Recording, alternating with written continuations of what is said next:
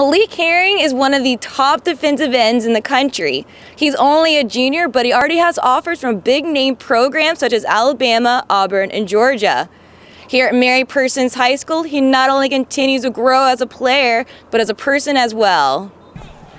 At 6'5", 245 pounds, Malik Herring is hard to miss. He's even harder to miss on the field. He plays with a lot of energy, a lot of effort.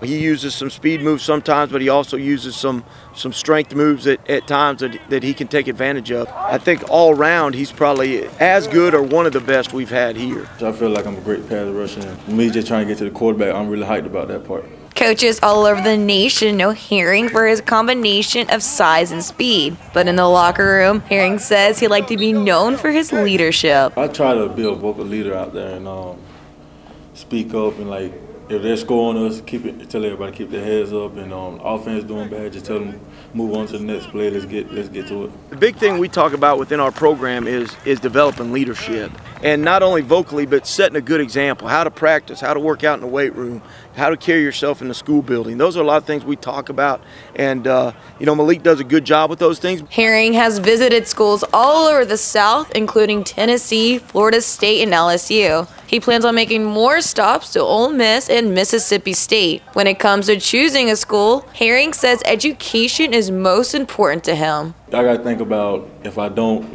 make it pro or anything, if I get injured or something, like life after football, see if so I'll be able to have a job after that. Despite the many big-name offers, Herring continues to remain humble. Try not to really just think about it, not try to get big-headed. Just read, if I get a letter, just read it, put it up in my box, and just move on to the next. Our coaches and myself, we try to keep him grounded and humble, and we've got a very, very good defensive line coach that coaches his position and doesn't let him get away with anything, and I think that's helped him. With no plans of making a commitment until well into his senior year, Herring says he has other goals in mind. My goal is to get all A's and B's or all A's, and get that ACT or SAT score, and graduate high school. With Gridiron Now, I'm Ashley Barnett.